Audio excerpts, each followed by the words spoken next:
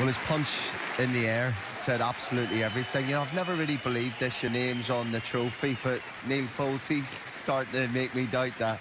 Well, he's somebody who just goes missing for a few months at a time, you know, as far as you never see him playing well. I mean, I think we heard Philip Sud say it's his 5th century of the season. That's not very many, but right now his match play was up there with the best. And, you know, he's won the world title, he's been in 3 world finals. And I know we always talk about that because occasionally you forget it because Dott just goes on the missing list, but he's back today. And the last 3 frames, no one could have played any better because he didn't miss anything. Yeah, Ronnie, you know, the first 9 frames had a half century and each final frame century official, just in terms of the afternoon of snooker. I think that was a typical example of that match there, why Shaun Murphy doesn't win as much as he probably does with his ability. 4-3 up, banging the balls, found a way of letting Dotty back in. If he goes 5-3 up, game over.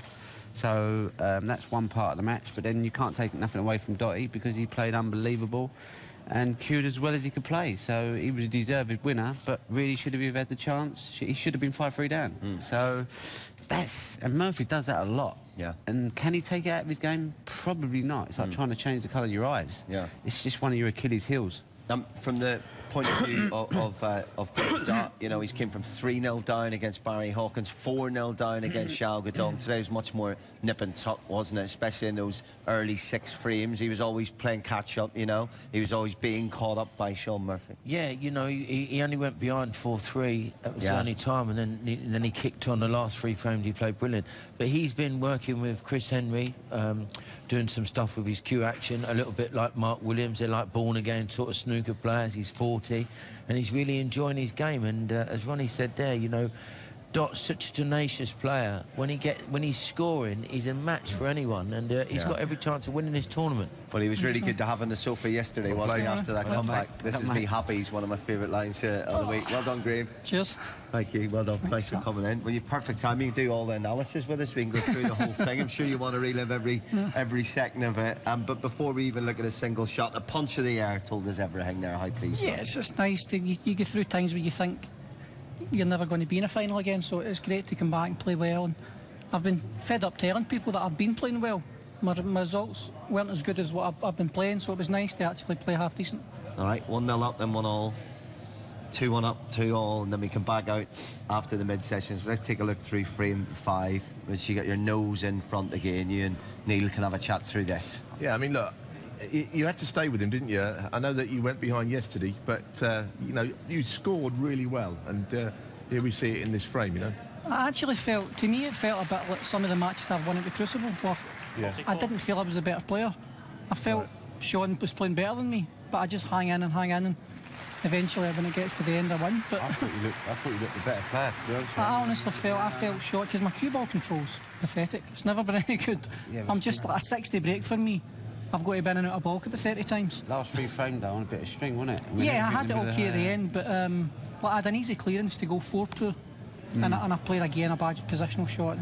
But Shaun was just always perfect all the time, I thought, but there you go. Yeah, we can have a look at that, actually. Have a look at frame 6 now. Boys can talk through it amongst themselves. What a sofa.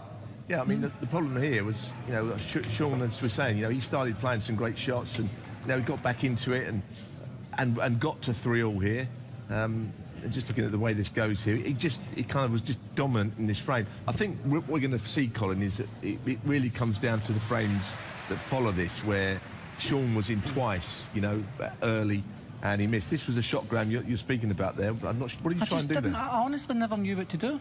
I actually didn't have a clue what to do. So what, you going to play the black in the middle then? I was going to play the black in the middle, because I thought I couldn't.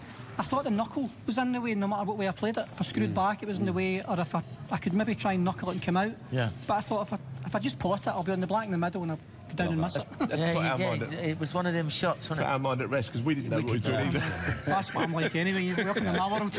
We never missed from here, by the way. I know. Missed one for 3 years. I love that, though. You'd never get a football in an interview saying, to be honest, I just didn't have a Scooby what was going on. You can't beat it. You're right. OK, so Shaun comes back then, so we'll skip over that. And then it's 2 frames, isn't it? And the key frames were, as you've already said, Ronnie was saying just before you came in, I mean, Murphy had them in his hands, and then all credit this man coming in to steal. So let's have a look at frame 8 first. Yeah, this is a massive turning point, because Murphy, in looking $1 million as he does, And he never quite recovered from that. But, you know, you had to clear up, Graeme. You know, Yeah. they're there. They might be there, but you've got to take them. Yeah, again, that was sort of from playing another terrible positional shot. It's just, I've got to do these shots. I know, but you're still potting with the balls. I know, you know what I mean? You've still got to be cueing well to pot them, haven't you? I'm probably my worst critic for being Well, what I'm saying is, like you say, you know, you've been playing well and not getting the results. Sometimes your semi-finals, you can tighten up on shots. Yeah. But, you know, like... It was nice that I was happy to finish it the way I finished it.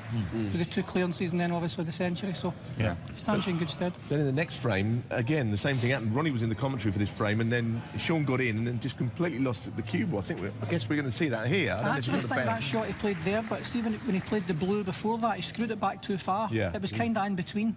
You're actually good at that kind of shot where he's really... He was scared to decelerate and he's hit it too hard. He played a bad shot in the red to get on the blue, leave himself straight. Yeah. You know, it's game. The balls are there to take. You don't...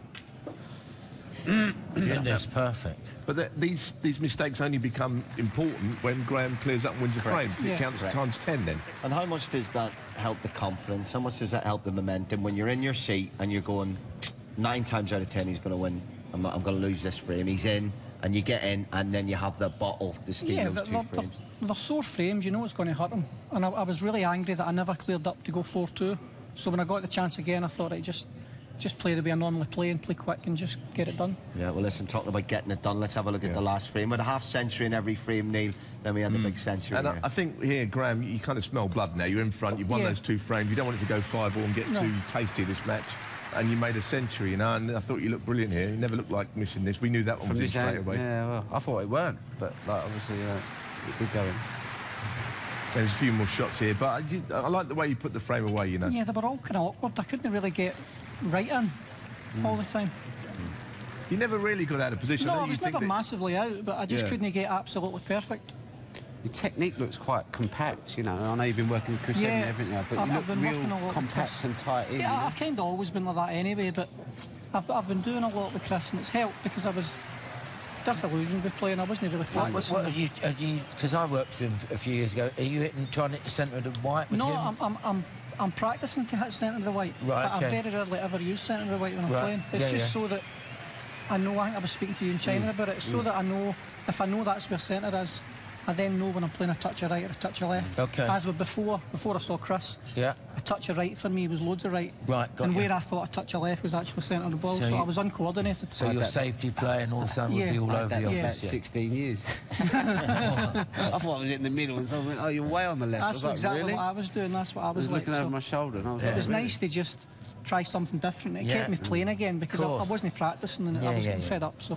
On the subject of ice, and obviously it felt brilliant, just talk me through that sort of putting the cue away and getting a standing ovation in the Temperdome. Such a great place for snooker. Brilliant. It's a great place to play. I mean, the Crucible's obviously fantastic, but here we don't play with that many here normally. I think the kind of Ali Pali's the only one where you get as many crowd, but they're appreciative here. Yeah. Like you can pot something very basic and they applaud. Yeah. So, I mean, it's different from like you play in Britain and you've got to hit a 140 before you get a clap. So it's nice. It's nice to play here. Right, tonight then, you go out and have a wee meal, turn the TV off, or will you watch every shot of Mark Williams' judge shot? I won't see a ball. I'll be out. I think that's the right way to do it. I won't see a ball. I'll find out the score, but I won't be watching it. It's not going to change it, is it? It's not going to change anything. I'm going to have to play well to win anyway, so it's irrelevant who I play. Yeah, but you get up tomorrow morning, you're back in a ranking final. Yeah, it's good.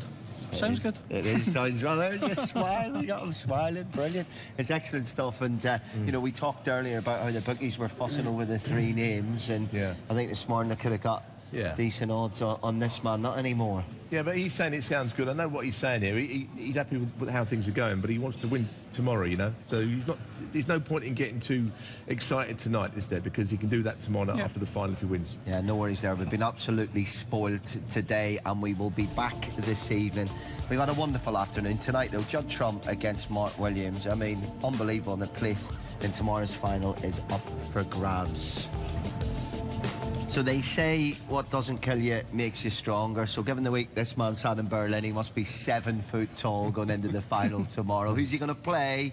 Join us at 6:45 tonight on the Dott.